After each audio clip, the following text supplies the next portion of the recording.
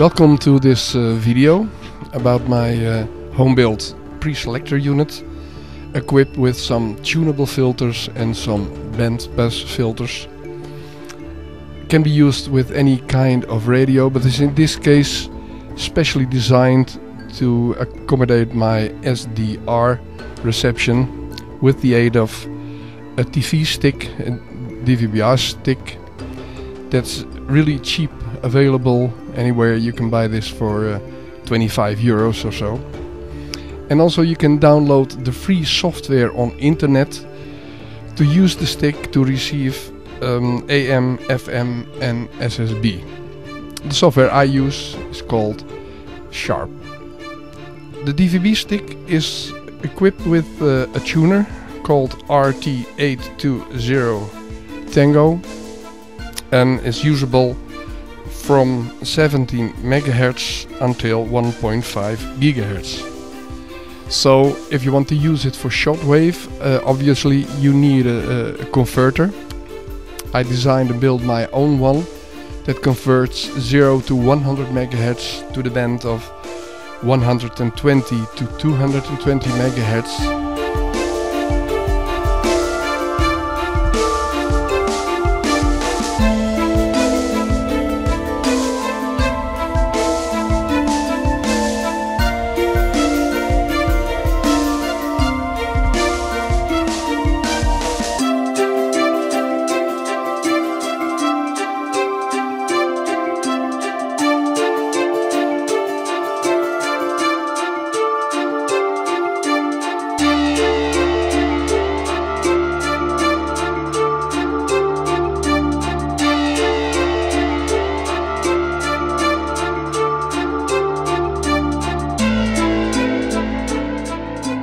The stick is very sensitive.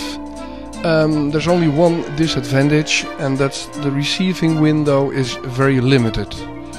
The stick is very easily overloaded and will produce cross-modulation and intermodulation. A solution then is obviously the use of pre-selection to filter out the frequencies that you want to use.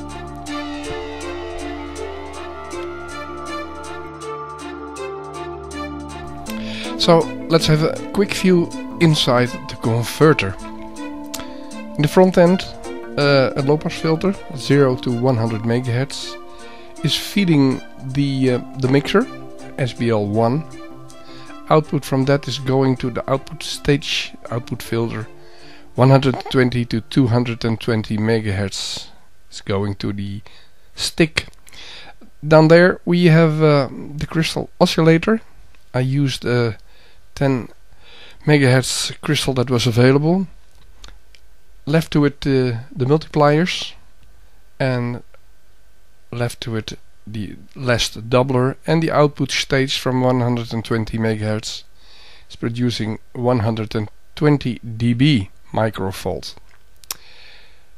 Again, the output stage is very sharp. It's cleaning up every unwanted signal well below 55 dB. Right, I'll just see if there's anyone else around. We'll get back to running you down, John. Anyone else around for now? Mit einem allgemeinen Anruf, CQ40 CQ, Dora Ludwig 5 Willi Peter, CQ40, hallo CQ40 Meterband, erst Delta Lima 5 Whisky Papa, Dora Ludwig 5 Willi Peter, CQ.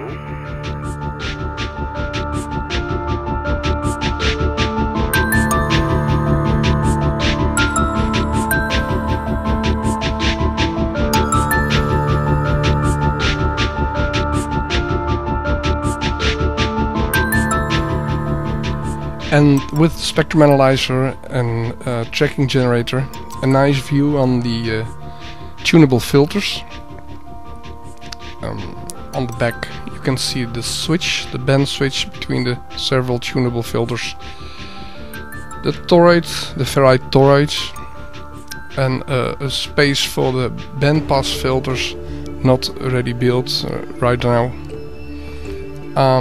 The capacitor, the tunable capacitor in 2 stages, and on the other side some space, a power supply, and the SDR stick that is in use, and on the bottom an attenuator CQ amplifier.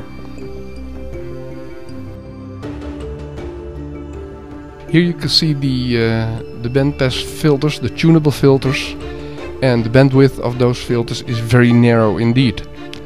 To accomplish this, the input and the output of the ferrite rings, the toroids, is just one winding, and the coupling between the two toroids, the two ferrite rings, is only a piece of coax. If you look at this, you can't believe that the losses in this circuitry are at maximum 4 to 5 dB.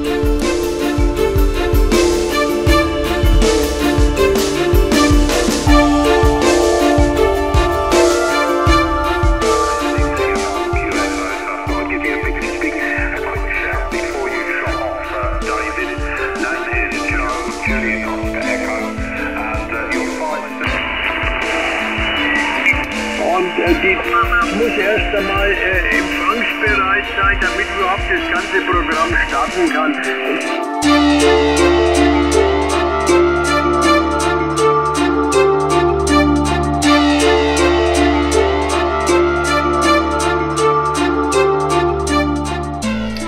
So this is the end of the video about my pre-selector project and the converter, the HF converter.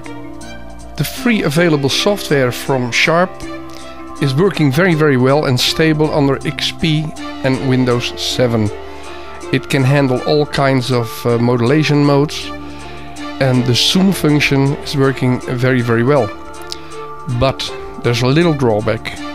In some rare cases the zoom function will disappear from your computer screen. And there's a very simple way to alter that, and that is, don't make the picture full size. Leave it just a few percent smaller than your computer screen, and the zoom function will stay on. Thank you for watching, and I hope it will inspire you to build your own unit. Bye bye.